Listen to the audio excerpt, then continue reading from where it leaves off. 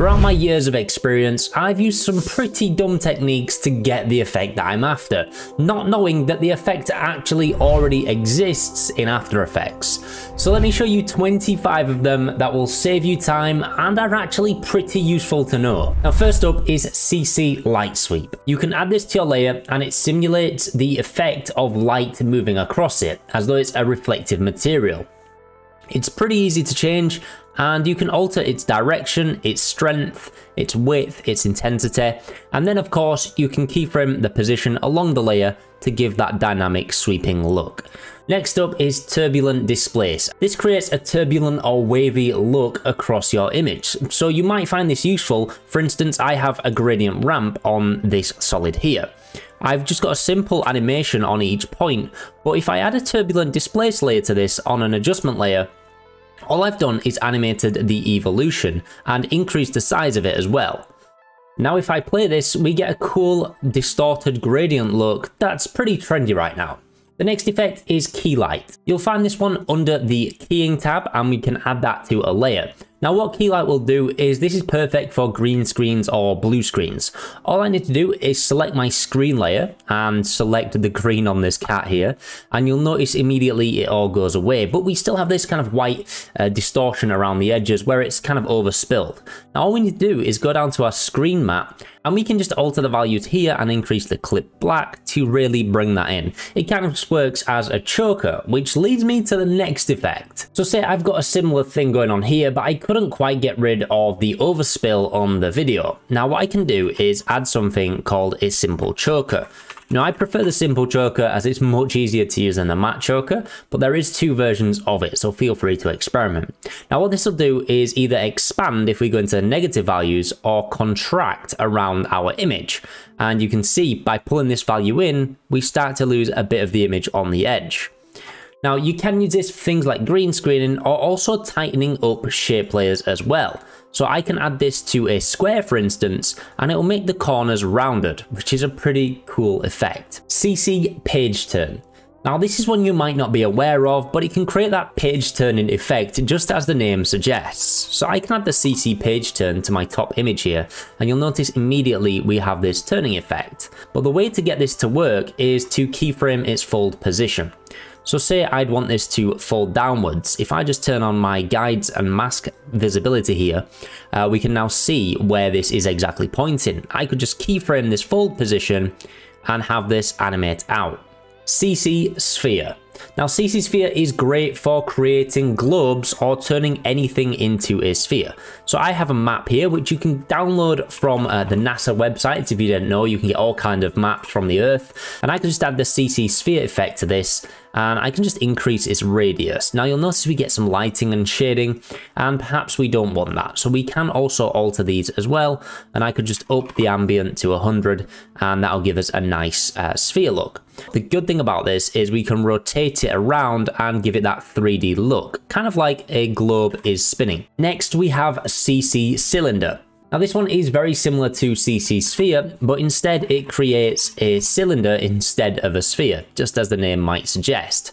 Now you can alter its radius and position once more, and also of course its rotation too. Grain.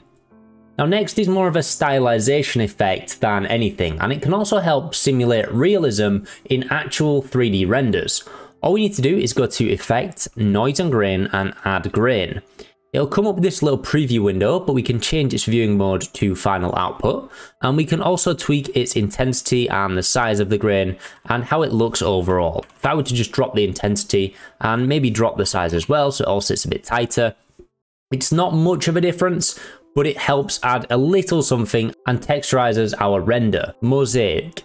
Now we have something called a mosaic effect as well, and you might be familiar with this one in Photoshop. You'll find it under the Stylize tab and then Mosaic, and it kind of creates a horizontal and vertical block between your layers. So you can reduce this or also increase it as well to give you more definition. Now, this is great for blurring things out or giving that pixelated look should you require it. Now you can also add this to solid layers and layers with gradients on to create a white to black map, and I'll show you why this might be important in just a moment. Next we have noise. Now noise has tons of uses, but one great use for noise is texture, and you can find noise under noise and grain, and then we're going to add a fractal noise. Now to use this we can alter our basic contrast and brightness, but you'll also notice it just gives us a black to white pattern. Now feel free to play with this, but it definitely has its uses for maps, as I'm going to discuss in a minute, but also texture like I mentioned. So we can increase this and really change the levels. So I want just a little bit of white there in my noise, and what I can do is add an offset effect to this and then add an expression to my shift center too. And I'm just going to type in Posterize Time, and I'm going to set that to 4, and then I'm also going to add a wiggle, and I'm going to set that to a big value like 5,000, and I might just reduce the frequency there. Now if I hit play, you'll notice we kind of have this textured noisy pattern, almost like an old film look, or you might just want to add it on top of your background to add a little bit more texture to your project. CC Repetile. Now you'll find CC Repetile under Effect and Stylize, and we can add it to our layer, and this will just repeat our object. Now you'll notice if we add it, nothing actually happens. What we need to do is expand the right and left, and you'll notice it's just creating a repeated tile of our flower here. You can change how this appears, but this is great. Perhaps you have an animation on this flower and you want to repeat it, or for things like text, and perhaps you want your text to stretch all across the comp. Now if I add it into my text as well and then expand this, it allows for things that might not be able to have a repeater shape layer on it, and you can get a nice duplicated version throughout your comp. Time displacement. Now I just have a very simple text animation here within a pre-comp, and then I've applied the Repetile effect to repeat that layer in lines, and then I can dupe that up and change the colors. Now you'll also notice I have this thing called displacement, and going back to our gradient ramp and mosaic effect, I've created 9 lines, which magically lines up with the amount of text I have. Now I can use this in a time displacement on an adjustment layer, and you'll notice we have this time displacement layer, and I can set that to my displacement. I want it to work on effects and masks because my gradient is an effect on the layer, and so is the mosaic effect too. Now if I turn this on, what's going to happen is everything is going to be delayed from the white to the black, and the way this works is the grey is a 0 value, so grey will have no change on your animation. However, anything that's white will be ahead in time, and anything that's black will be behind in time. And by doing that, we get a super easy offset animation, and it kind of cascades, making such a change to this text because everything's offset. And you'll notice from top to bottom, that's where we have the white to black on our displacement map. So this is the first one to start, and this will be the last one. It's a very, very useful effect for creating easy offset animations. CC Lens. Now, CC Lens is a cool one for creating lens distortion on your footage, and you might want to use it for things like transitions. Super easy to create that distorted look you might see on a lot of your favorite videos and transitions. Next is CC Bend It. You can add this to your layer and set some start and end points. So you'll notice mine is the top and bottom of my shape. And then we can easily bend this shape path, which looks pretty cool. And it's a super easy way to add some extra flair to your animation. Grow bounds. Now, while CC Bend It is great for shape paths, you might notice should use an Illustrator file, it could cause problems. So if I add a CC Bend It to this flower layer here and change my start and end points to match the layer and then add a bend, you'll notice it's stuck between the bounding box of the actual layer. However, we can apply something called a grow bounds to this layer, and we need to put it above our bend it so it comes in the order of operations. If I just bend this more, and then we can increase the pixel width, and you'll notice it's growing the edge of our bounding box so we can get that full bend effect, and it still works on an Illustrator layer as well, ignoring its original bounding box. Posterize Time. Now this is an absolute classic that I use pretty much all the time, and you'll notice I have this animation here which looks super smooth, but that wasn't necessarily the style I was going for. So what I can do is add Posterize Time to this, and alter its frame rate from 25 to 12 or 24 to 12. And now it's kind of like we're working on 2s and everything's a lot more choppy and give it that old school hand-drawn look. CC wide time. Now, if you've ever done hand-drawn animation, you'll know the importance of onion skinning, but unfortunately After Effects doesn't really make it clear how to do this out the box. But say you need onion skins, you can add the effect CC wide time. And you can see here, you can alter its forward steps or its backward steps, and you can change how much of the object you can see. So if I set this to 4 and then change my forward steps to 0, it'll show me the last 4 frames of this object, and this can be very useful for doing path animation or hand animation within After Effects. Transform. So say I have this animation here and I really like the loop, so I want to dupe this up. And without having to alter all my keyframes, say I have more than 2, this is just an example, but say I have more than 2 and I don't want to alter all this. While I could use a null, I could also use something called the transform effect. And this is essentially opening up a bunch of new transform properties on this layer. And I can just move this in the transform instead and alter its scale as well, or perhaps its position. And this allows for duplicates made super easy without having to mess around with any keyframes. It also means you can double up animation. So if I wanted to add more positioning to this, I could also keyframe that so it goes up and down as well on a separate position. Radial scale wipe. Now, for a long time, I used to do a circle transition using mats, and that was until I found this. And I'll be honest, this was only very recent that I came across this, but we can add something called a radial scale wipe. And this essentially simulates the idea of a circle transition, and that will take us to a full alpha underneath. Next, we have the echo effect. Now, echo is a favorite of mine, and I actually touched on it in my last video, but it's great for creating smears. So say we have this ball animation here, and I want a smear in the middle. We can add the echo effect to this layer, and we can change the echo operator to maximum. And then I'm just gonna slightly reduce the echo time, and perhaps I want to increase the number of echoes to 5. And then you'll notice we start getting this smear look, and it happens on the velocity of our animation. All it's doing is essentially echoing the animation you already have on. Now, if we want smears on this, I'd probably keyframe that on my own to make it look more natural, as the smear only really lasts for 2 frames. And to do that, we can just change the number of echoes and keyframe that to flick on and off.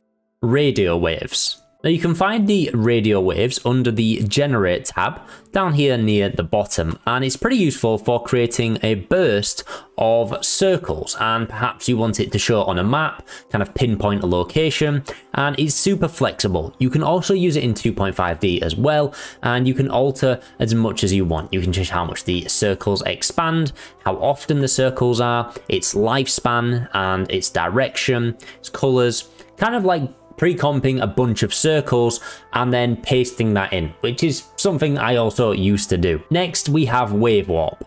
Now, another effect I use and absolutely love using, and you've probably seen it everywhere by now, is the wave warp. And we can add this to our layer under effect and distort, and we can see wave warp.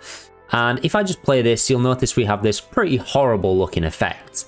But if we change our parameters, and I want my direction to be 0, and then I'm just going to increase the width of this. I always get them both confused, to give us a bit of warp, and you can also animate the phase if you want to. And I'm also going to pin this to my bottom edge because my bottom edge is off screen.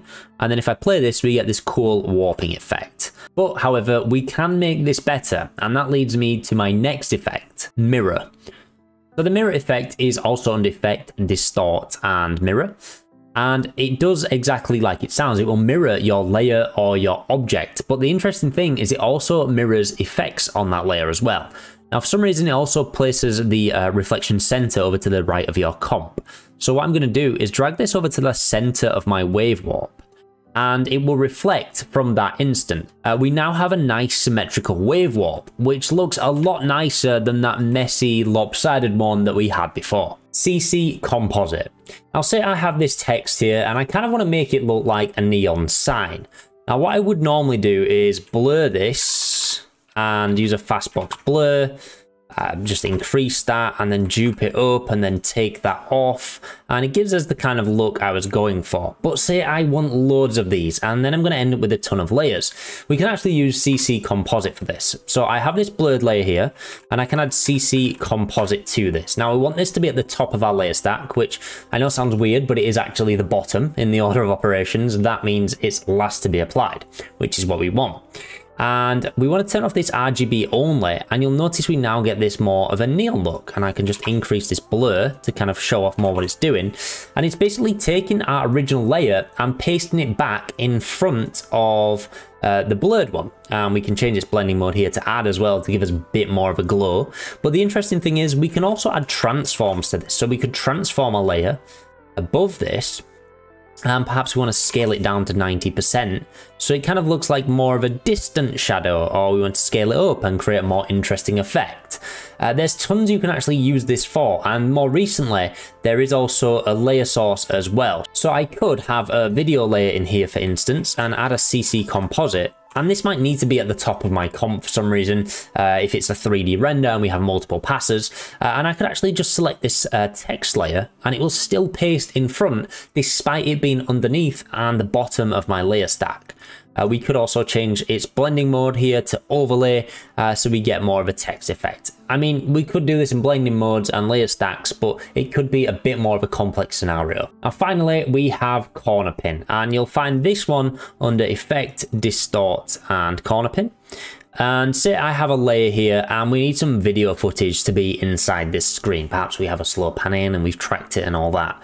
I've got this video file here, which I've put in a pre-comp, so it's a bit easier. Then if I want to change this video, it's super easy and there's no messing around with the content, and I'll only have to do this corner pin once. So the corner pin allows us to manipulate the corners of this and of this comp. And what I can do is just turn on my toggle mask path fill visibility here, and I can just drag these corner pins in to match up to the screen here, and then our video fits perfectly in the screen and plays as it should. You can also learn some more effects by watching this video next.